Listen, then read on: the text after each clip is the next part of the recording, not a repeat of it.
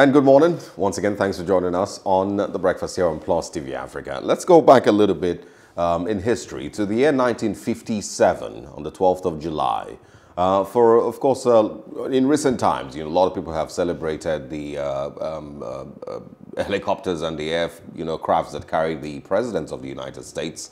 I know that I've seen a couple of documentaries on these things also. But it was on this day, on the 12th of July, 1957, that Dwight D. Eisenhower became the first president to ride in the newest advanced aviation technology, which was the helicopter. Although, of course, experimental military helicopters had been tested since 1947, it was not until 10 years later that a president considered using the new machine for short official trips to and from the White House. He suggested the idea to the Secret Service, which approved of the new mode of transportation, seeing it as safer and more efficient than the traditional limousine motorcade.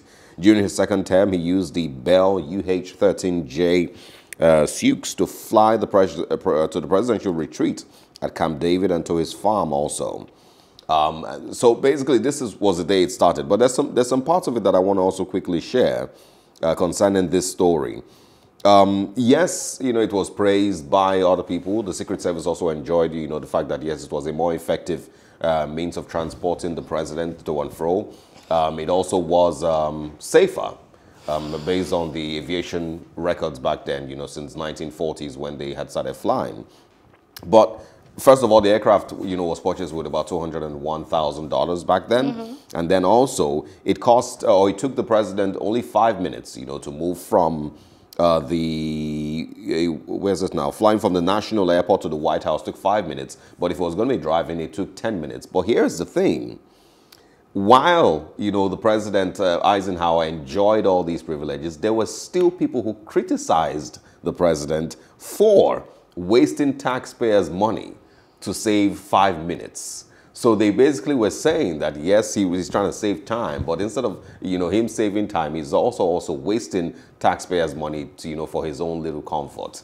And I'm pointing that out because I want us to reflect back here in Nigeria to see the amount of wastage of government funds that we think of every day for reasons that are not even as important as moving the president. And yet, nobody even bats an eyelid. Nobody cares. National Assembly doesn't care. Nobody, bothers themselves. But for those 5 minutes that the president was able to save moving from the airport to the White House, that was going to cost, maybe a little bit more because it was using a helicopter. Mm-hmm. They were, the American public criticized the president for wasting taxpayers' money.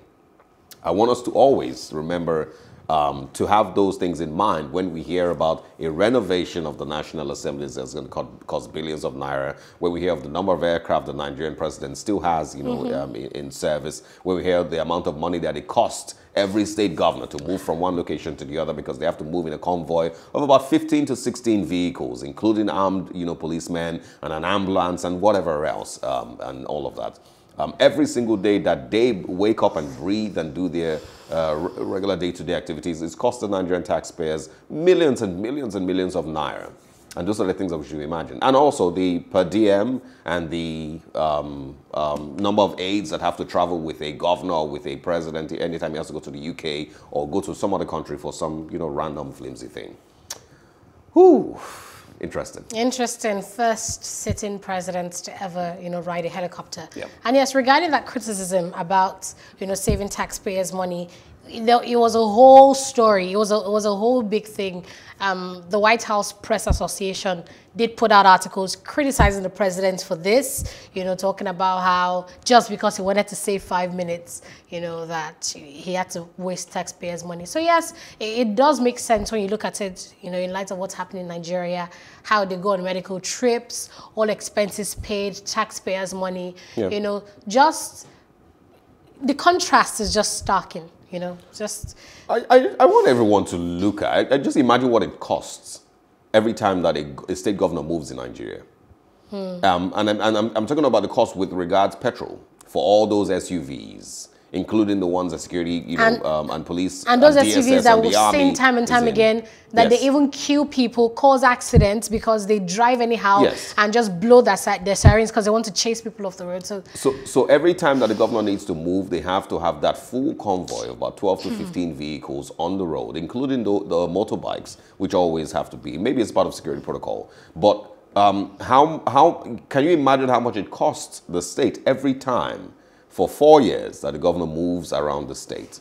That's an example of what we're talking about with regards wastage of money. We're going to be bringing one of the conversation we're having this morning, luckily, is on Yes. Nigeria's debt profile. And I'm hoping that we can get into, talking about how the Nigerian politician himself, Nigerian state itself, continues to waste money and has no plans, has never in any day imagined that maybe we should try to cut down on the amount of money it costs to run a government in Nigeria. No. The emphasis should be on borrowing, or would be on borrowing from their perspective, because Nigeria is poor and doesn't have enough resources. I mean, that's what Ahmed Lawan said some weeks ago. Moving on now to our next big story, going back in time. On this day in history, the 12th of July in 2012, was a very sad incident that occurred, a tanker explosion that killed, tens and tens of people, over 100 people confirmed dead, and about 90-something, non-fatal casualties in Okobie in Rivers State, Nigeria. And what happened was that this tanker explosion occurred because this truck was trying to avoid hitting a car or two other cars, and because of that, it veered into a ditch. It spilled its contents into the ditch, and Nigerians all ran. It's not today that we've been hearing stories about Nigerians trying to scoop fuel from, a tanker that fell. So they began to scoop fuel, and somehow, some way, a fire was triggered, and it just killed over 100 people. It's just a very sad incident. I think, yes, 121. People. And that's according to statements from the Nigerian National Emergency Management Agency, NEMA. The Federal Road Safety Commission of Rivers State gave the same figures that 121 people died. And that death toll was initially put at 95, but it was confirmed that 121. It's just is a sad reminder of lots of things that are wrong with our country. First of all, the roads. Bad road was one. I mean, back then, let's have seen the road then in Rivers State, how bad it was, and how trying to avoid hitting another car, trying to avoid that collision, and then the mentality of our people, the poverty. Because if those people were well-to-do, they won't be running to scoop fuel. No. It's just so sad that this is something that happened in 2012, and this year, last year, we're still hearing cases about tanker fires and people getting burnt in the process. Yeah, so there is still that. I think, with regards these type of disasters, and people and Nigerians making similar mistakes, I think the biggest one that has been in record, I don't think there's anyone that has been bigger than that, is the Jesse fire disaster that happened in Delta State in 1998. About 1,078 people died on record. And that was, after, I think it was a pipeline explosion or a pipeline leakage, I believe, that people in Warri, in Jesse community, went to, of course, once again, scoop petrol.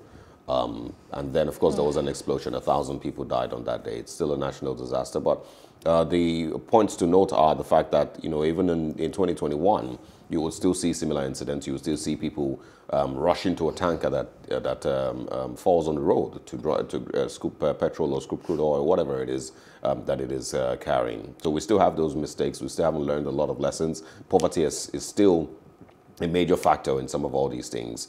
Even if they know better, they should know better. And I know that they know better of how dangerous it is. But you can't tell a hungry man not to try, at least, some way that he can make some money or make some, put food on his table.